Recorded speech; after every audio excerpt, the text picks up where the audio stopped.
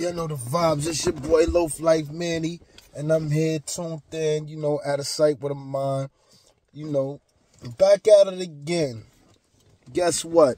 Yesterday, surprisingly, good civilized conversation with the brothers from the first generation. I'm actually honored and proud to be a part of what happened yesterday because whether they want to say it or not, I pretty much believe that Pimp and Shaquille hatched up their differences and got an understanding of where each person stand. I think Mikey B and Pimp hatched up their differences and they got a clear understanding of where they stand in each other's lives, which is a good thing because through all of the bullshit, through all of the chaos, solutions got to be met, and that's what grown men do. So shout out to CK and for making it possible as a boss, as a guerrilla father, as a triple OG should, you know what I mean? He gave a show that aligned the brothers and brought upliftment and brought unity. And I commend him for that because it's very much needed in this day and time. What I like to speak and touch on is the topic that sits at hand is back on OG rap, man. Like, I want to buy the stories that I heard, which nobody got a lot of me, so not to disrespect nobody that was on a panel yesterday, but I just don't believe that's everybody's story. You understand what I'm saying? We can use that lightly as an excuse and a justification that the paperwork wasn't present, so nobody wanted to move. But thorough investigation needed to be applied. I feel like at that point in time, brothers that was a part of the movement. Well, first, I really don't even know what the mind state of individuals was and they positioning as being in authority, because I never understood how one man gained so much power over so many people to the point. I seen Gandhi do it, Marcus Garvey, Malcolm X, of course, Elijah Muhammad. And that's another thing to touch on. Why is New York so tainted? Why is New York the only place in the world? I ain't gonna say in the world, I'm just saying the USA that doesn't follow no rules. We do what we want. Shout out to New York, man. We really do what we want. And I see that every movement that came over here, you could see in history, it was tainted. The Latin Kings came over here without permission. Louis Felipe didn't have permission to start them from over here. I talked to King Tito, that was Chicago Manifesto, part of the Chicago Latin King chapter. When I was up north, this was one of the brothers that put on out here and got a lot of time, and he caused a lot of mischief up north with these New York Latin Kings. King Tito, shout out to you from Chicago and shit. Definitely the Crip shit wasn't sanctioned when it first came out here. They did what they wanted. Those who founded it, Crown, Tiptoe, Tip Top, Biz, Psych Bike, whoever it is, I don't know all of you, but I was with some of you. But at the end of the day, whoever founded the Crips on the East Coast, they did it without permission. That's why back in the days, they was claiming this sick shit. And, the dime moves over here definitely was without permission, because there ain't no 5 and ain't no 6 in blood or Crip history. You know what I mean? That's created here on the East Coast. And yeah, even though it was without permission and we founded it, guess what? Influence is a motherfucking. Y'all know nobody do it better than New York. So you got bloods all over the South, Midwest, and everywhere representing that 5. And that was created from the New York chapter, not from the West Coast. So where we may vary and where things is different ideology-wise perspective, the influence was greater from the East, not from the West. Now, back to, the Nation of Gods and Earths. Malcolm X, the person that founded the Nation of Gods and Earth was a student of Malcolm X, And basically, Malcolm X storyline, you know how that go. With him and the NOI, with Elijah Muhammad, how they fell out, and Elijah Muhammad creating a law within the nation itself of the black Muslims. You feel me? He flipped the whole Islamic culture. You feel me? So everything that came from the East Coast that was created for black militancy or either a movement, it was really created by Allah, basically. And we see the results of every movement that was created by Allah. The Nation of Islam still is relevant and still strong for many reasons. Dealing with the black community and dealing with the avenue that they took on a religious level, which gave them the backing to sustain and live and grow stronger and stronger throughout the years through the backing of Islam, the community of Islam. But it was tainted as well. It was tainted. Elijah Muhammad lied to the people. He lied to Malcolm X. He lied to everybody. You understand what I'm saying? Creating that whole ideology of the white man being the devil and fucking what's the dude name that he said, the one that created the melanin in his skin?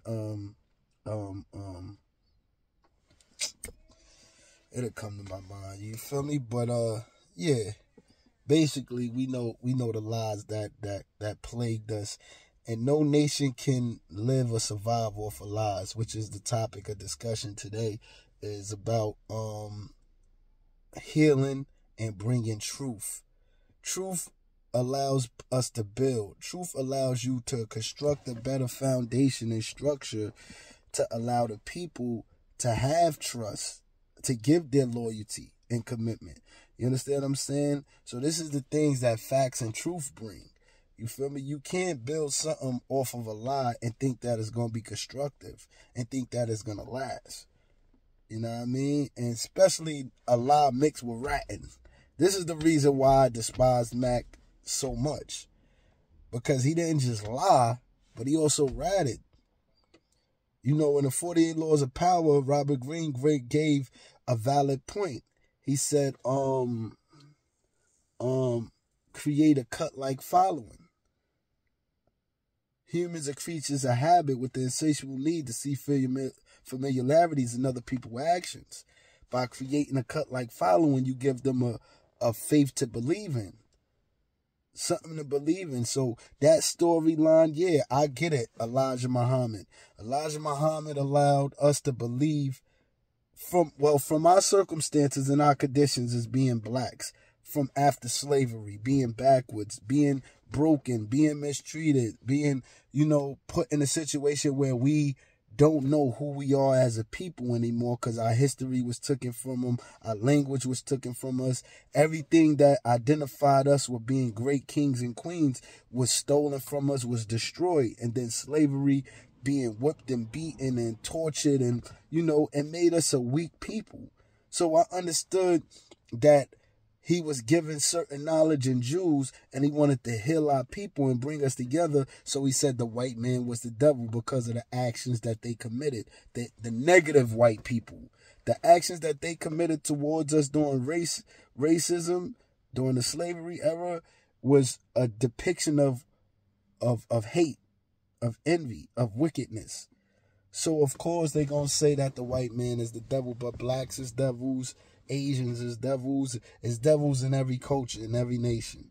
You understand what I'm saying? It just so happened that the time and era suited and called on us, on Elijah Muhammad, to create that lie. The same way that time and era was created for Mac to create that lie because of the oppression of the Latin kings and the Yetas on the island. This is what I commend him on. I commend him on the fact that, yeah, he seen something going on, the people was being oppressed, and he said, all right, I know this right here, and I'm going to go with this.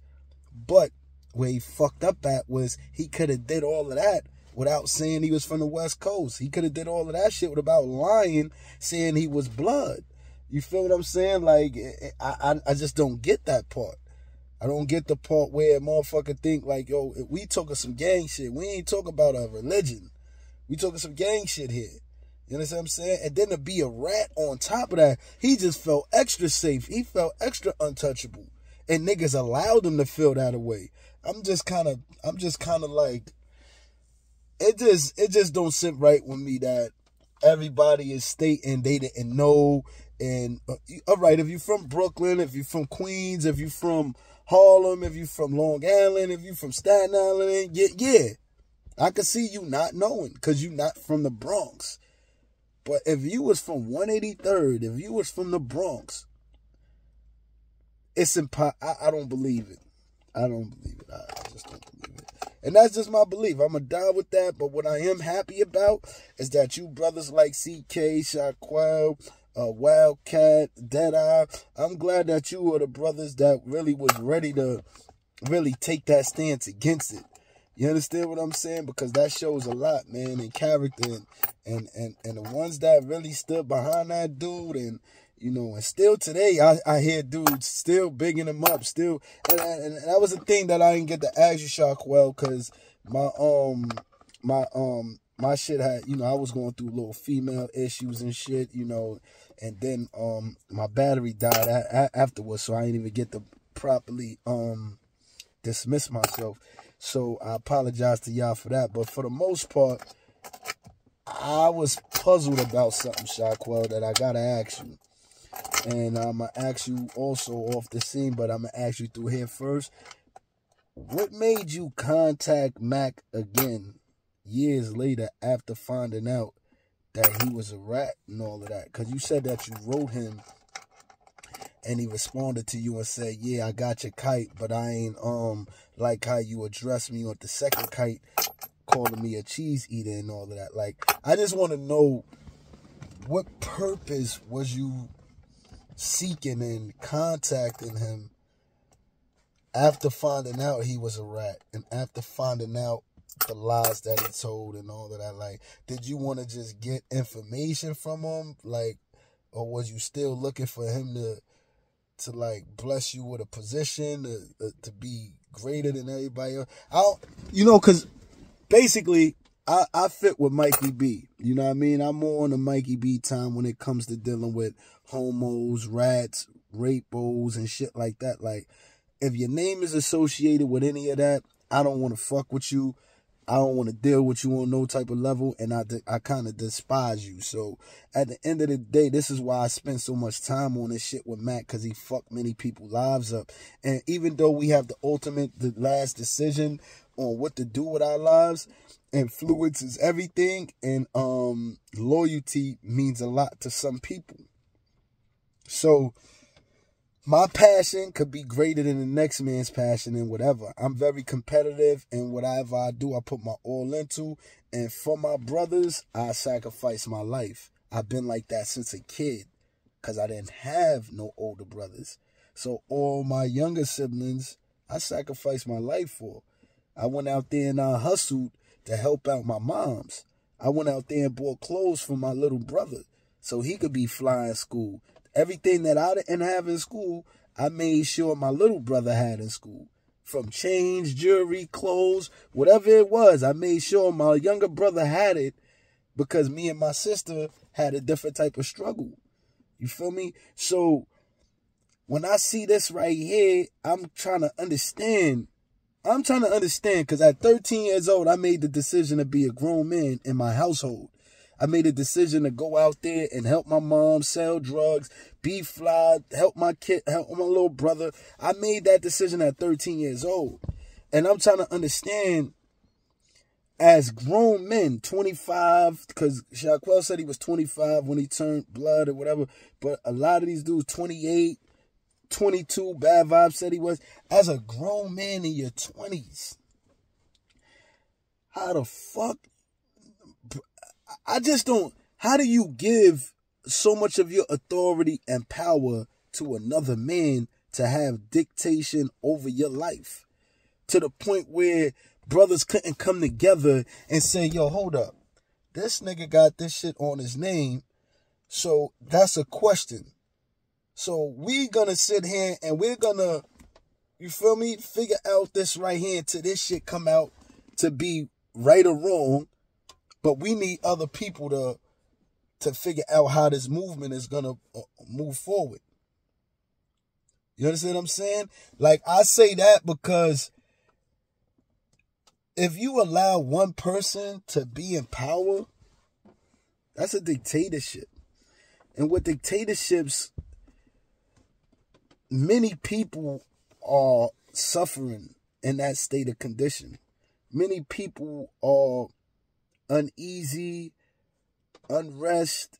We're going to look at the dictators: Mussolini, Hitler, Napoleon Bonaparte,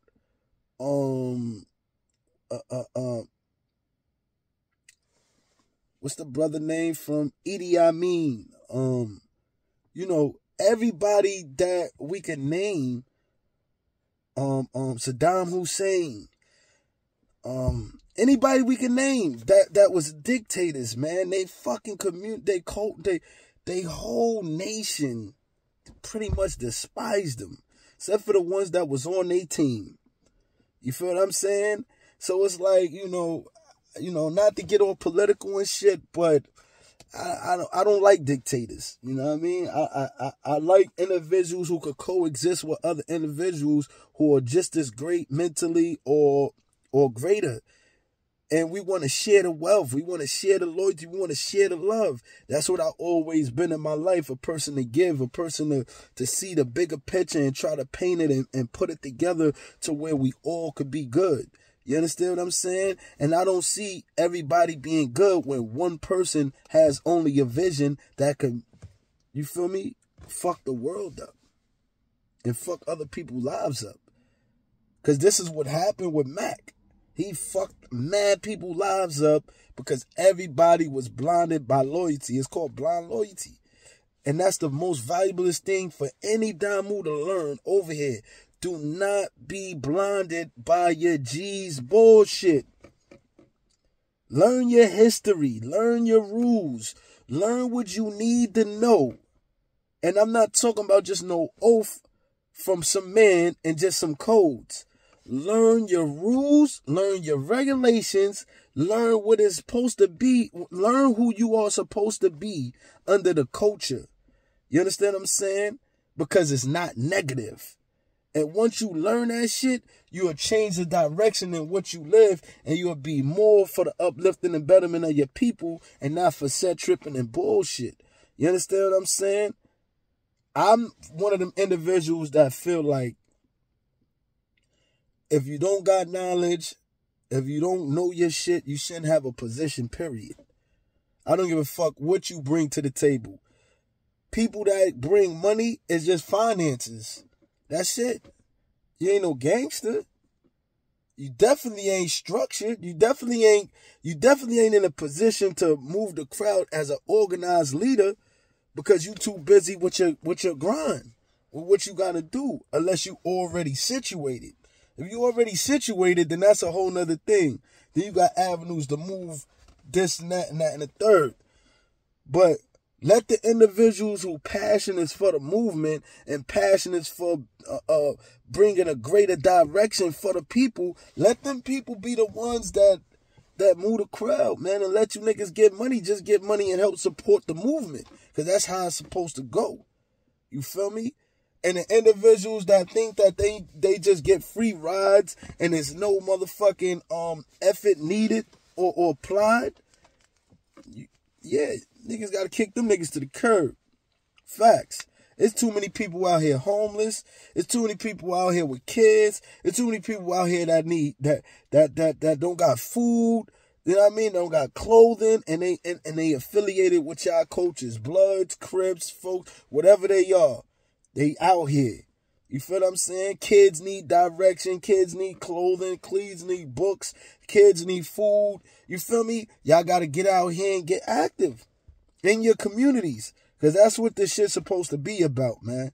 This shit ain't supposed to be about no excess negative shit. Niggas out here killing and destroying. This shit's supposed to be about uplifting and bettering your communities. You feel me? Something that OG Mac didn't do. You don't want to follow in his light. You don't want to follow in his footsteps because you see where it led him. So you want to change the direction. You want to go the opposite route. You feel what I'm saying? And even though a majority of us went to prison, we went to prison young, and some of us continued to go to prison because we didn't learn our lessons. Me, myself, I'm a prime example and a victim of that. Not learning my lesson at an earlier age and being in too deep and figuring, oh, I could do it this way, a different way. I could do the same thing a different way. Oh, I sold drugs this way this time. That's why I went there. All right, I'm going to try this way. I'm going to try this way. I'm going to try that way. Not recognizing that thousands of people done tried every avenue that I could think about trying and didn't succeed. This is why it's only like 1.5% who actually make it out of the game. So me understanding these facts and me looking at my lifestyle and saying, yo, damn, you know what I mean? I'm feeling trying to live illegal or trying to be a drug dealer or trying to be somebody that is non-productive in my community and society. So what I'm going to do today is I'm going to learn from those past lessons. I'm going to team up with some of the brothers that I see got like-mind consciousness that want to do different things with their life. And this is what you see happening and unfolding before y'all. You feel me? Hopefully we can get a reality show out of this shit. You know what I mean? Because we deserve it. We a bunch of brothers who all sacrificed our life. No matter what you seen on this on media, if you paid attention, well, you will learn that we all suffer from what? Mental imprisonment and alienation from society. We've been incarcerated for so long. Our minds has been constructed around structure, around prison, and around the politics in which we was forced to, pardon me. What I'm going to do is this, right? Because my shit just went out in the car. So at the end of the day, this is Loaf Lyfe Manny. I'm going to continue on with this topic of discussion. And what we're going to do is figure it out on a different type of time. Because check this out, man. All of our brothers are people's a struggle. And we here to and design to do different and create a new path and to help out the youth and redirect. So with that being said, I'm going to close this segment with chin up, chest out, back straight, eyes direct, stand firm, speak with authority, and man up and woman up. And at no time should you put all your faith into a man. You put your faith into God, and everybody else, they got to earn your shit. And when they get questions like anything, if you got to question a person, then guess what? It's time to step back. It's time to regroup. And it's time to figure out really what their purpose is.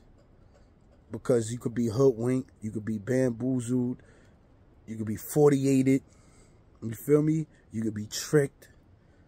It's possible. And then everybody else would be left looking like a fool. You feel me? So what we gonna do is end this segment right now, and there's more power to the people. There's more uplifting that gotta be done, and there's more structure. Yeah, y'all see the hat? I bought this hat to say self-made, but y'all know the vibes with me. It's prime time, you heard? Loaf Lyfe, that type of shit. Sturdy up.